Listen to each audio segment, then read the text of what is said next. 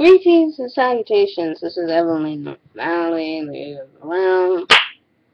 I'm not going. In fact, I kind of want to just put aside the facade of Lady, uh, Evelyn O'Malley Lady around for a few seconds. Don't worry, I'm still Evelyn. You can still call me that. I'm still going to be that. I just want to put off for just a few minutes. As you know, I did an update video not too long ago, and I wanted to talk about a few things that are on YouTube.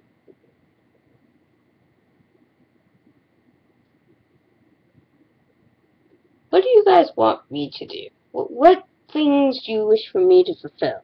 I know I do a lot of talking, and a lot of it's really, high up, high class. Oh, look at the black girl trying to be all, you know, trying to be religious and stuff. But, the thing is, I'm no different than you people. My videos may not touch on every base that you might reach, but, all my tea times are centered around, well, tea and talking to you people about certain things.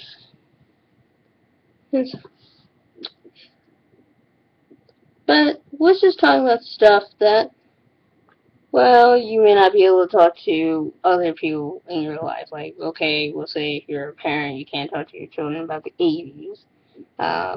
You certainly can't. If you're a kid, you can't talk about your generation to your parents because they look at you and go, what is wrong with my child? And likewise, like I said with that, parents. So, yeah, we always have those issues. Generational fighting, infighting, outfighting, whatever comes first. Uh, but generally, you two are about one and same thing.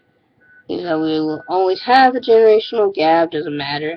And yes, I'm aware of my happiness. And shut up out there! Sorry. Hey, we bit of a car alarm outside.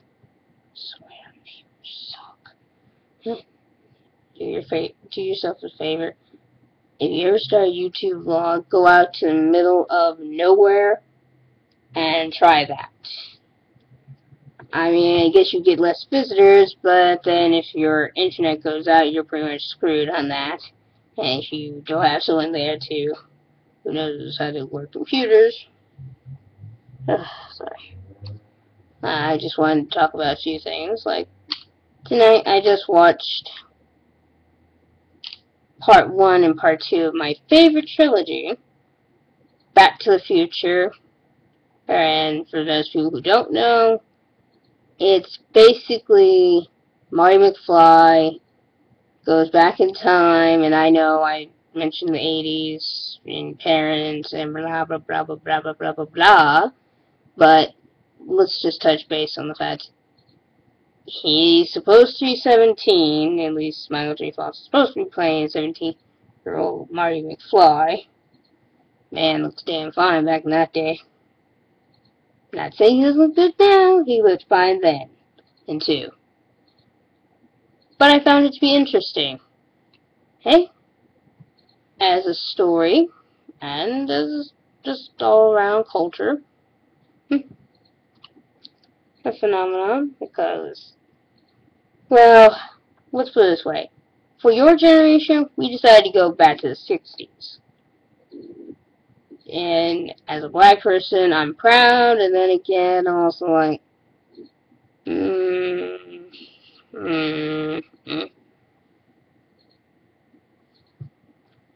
that's what I was thinking. Like, yeah, thanks, but they were revolutionary people in the 50s, too, who happened to be black, like Jackie Robinson. What about them? Are we just to get them, toss them aside? We did do an interesting remake that I wanted to see because it was the 1940s, the way it was supposed to be presented. But you know, I think the 80s were inevitable. They were going to take stuff from the 40s and 50s anyways and do whatever they want. Anyways, like I said, we were living those two decades, the 40s and 50s. And I think it's the only time I ever heard both of those decades mentioned in the same sentence. It's usually 30s and 40s, but whatever. You know, that's besides the point. Uh, what I like about the first two of the series is, well, they go back to the 50s. I like Biff, and Biff as a character, I can't remember who plays him per se. It's not important that you know who plays him. It's just, I mean, I guess it is, and if that's the part that you care about, it's more the character that I like. I sort of like the character arc what he's supposed to be. He's like this big jerk who is supposed to be so stupid he can't even get insults correct, which is funny actually. Um, because he makes jokes like, okay, ever heard of the saying, make like a tree and leave?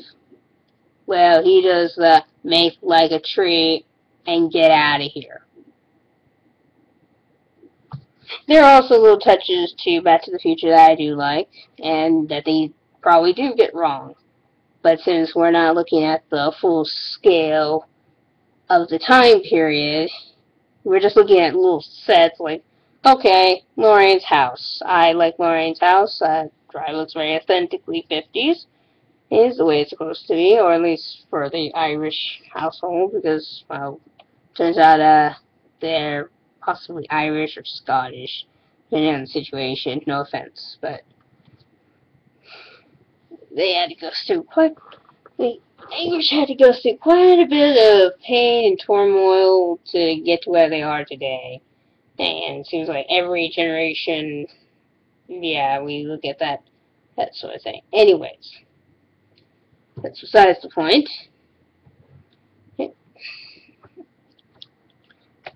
I think the only reason why I know that they're Irish is because of the third film, which, by the way, I did not watch because that one didn't make much sense to me because you basically went back in time to look at,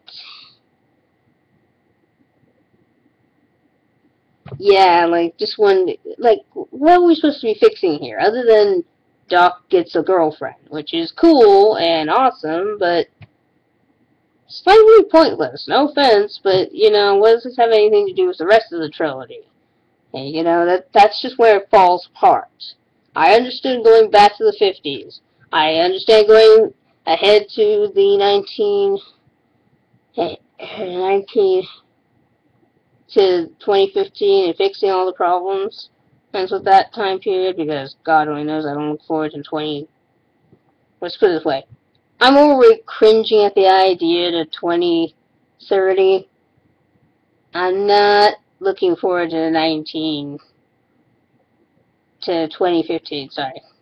I get my head out of the 20th century. God knows, but mind you, I was born and raised in that time period, so, at least the end of it anyway. So, that's the only reason why I think the third film made any sense was, well, where it's 1985, so 1985 means 1885. So the only way those two decades click, and that's it. Other touches would be November 5th, 1955, which is when the actual time period they go back to. And I actually kind of think about it, and I go, well, that's the same day as Guy Fawkes Day. I probably will do more research into finding out if that has anything to do with anything with this film. Like, what about that date? They picked so many different dates, and, you know, they had other little touches like Marvin Berry instead of Chuck Berry. You know, Marvin Berry is the fictional, as far as I know, the fictional brother to Chuck Berry. Sorry, computer went dark there. It probably would do a lot better for my eyes. Swear to God. You probably see everything in my eyes right now. And I wish I could get sassy in them because it would be kind of cool. And to go into, I know I'm running past the time I actually wanted, but whatever. Then you got other things like my favorite character. I would probably say my favorite part of 20. And that was the first film, by the way. What I said about the November 5th, 1955. Yeah, that's Guy Fawkes Day in England, and I guess I don't know if that was important to England, but well, I know it's important to them historical wise, but I don't know if that's important to us. Next being, hey, I don't know what date they will go back to in the second film, but there's certain parts of that film that make me cringe too because of how frightening it is. Because it's supposed to be frightening, because we're going ahead into the future. Kind of the point. Hey, we're looking at a time period before us, and that's just as scary as looking back at a past that we left. Hey, you know, and how people would perceive us then, and if people would agree with how we live our lives now. So, let's see. What I liked about Back to the Future Part 2? Well, one, it had a cool premise. Now, if the future actually looked that way, it would be even funnier. But then again, thank God it didn't. There's some things I'm very happy that I was wrong about. Yes, thank you so much, world, for making me fear that I have to say I'll have to do my own vlog on New Year's Day, just talking about 1999 and just the ilk of that, the Y2K ilk of that time. So it was bad. It was really, really, really bad. Okay, but it did get our attention. It did frighten us. And hey, 2099 isn't too far off. Who's to say? But that doesn't matter. By that point, I'm hoping to be dead anyway, so I'll be turning 100 years old in 2090. Okay, so by that point, you suckers are all going to be on your own. No offense, but still, I ain't going to be alive. Like, you know, I'm not living through another Y2K. Or in this case, it actually wouldn't be a Y2K, would it? Hey, because technically it would be, yeah, it'd just be another century. That's it. So I guess it wouldn't be so bad. It's the same thing, just without, you know, more of the same ilk. But anyways, it's like the original brought with it. Why did I like that one? Oh yeah, there's other things. It was also kind of scary when it became, you know, Hill Valley became Hell Valley.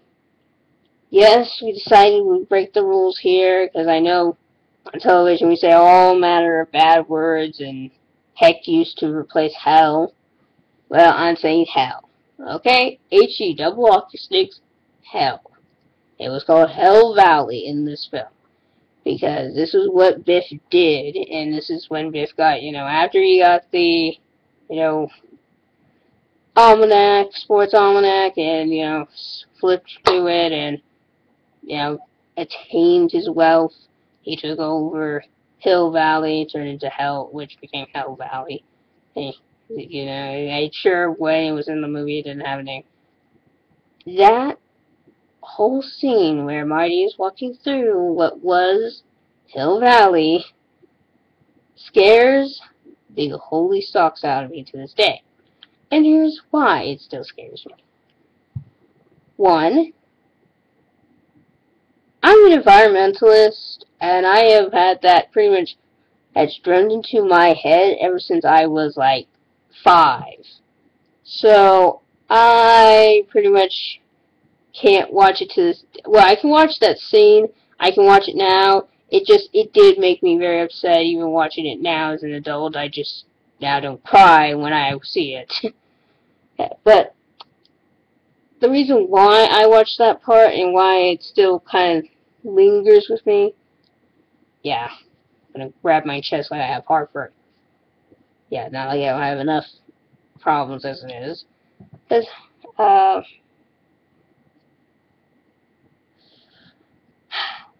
health-wise, it was just horrible. You saw like a sorry, gotta put words in my mouth so I can speak, so I can talk with you, and they're just not coming through correctly. I don't know why, but this particular scene usually frightens me for a lot of reasons because it's supposed to be about.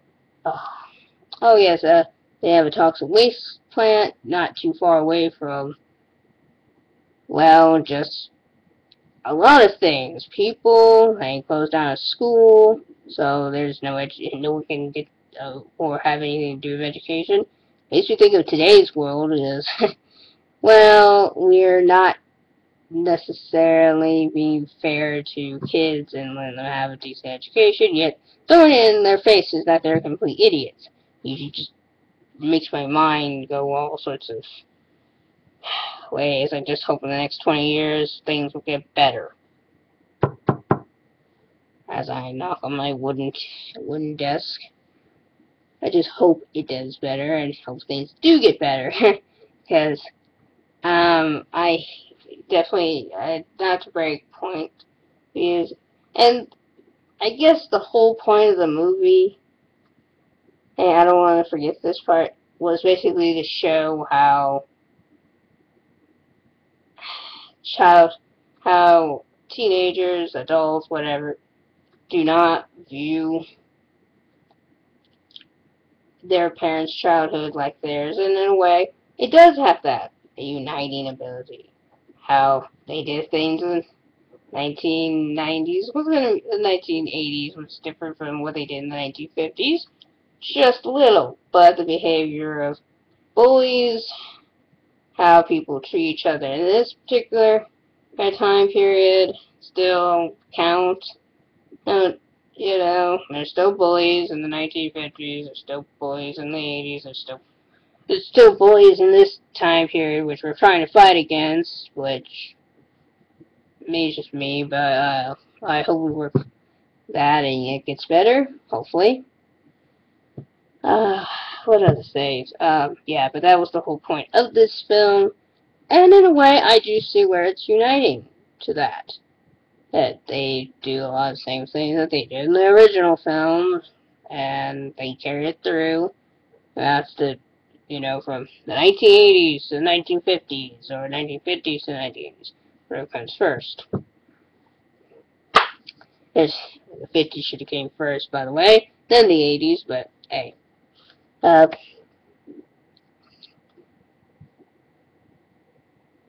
let's see.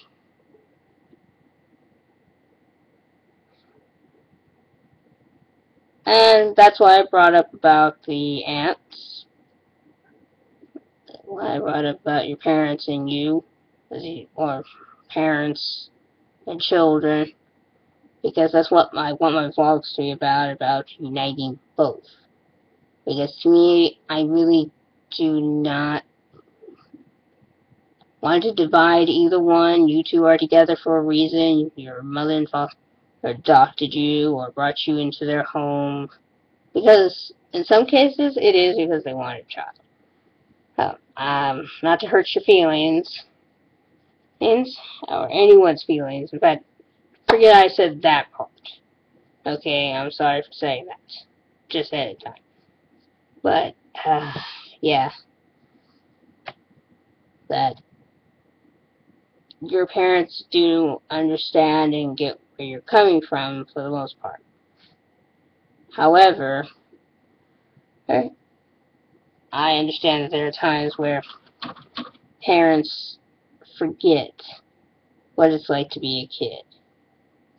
So it's typical. It happens to every generation that comes through. So it's alright. You'll be fine. I can get through it and everything. I know I'm storing a lot of cliches. I wish I could be more emotive and grab you with my eyes, but then wouldn't that be kidnapping and technically be wrong? Anyways, this is definitely O'Malley signing out for the night, and, good night.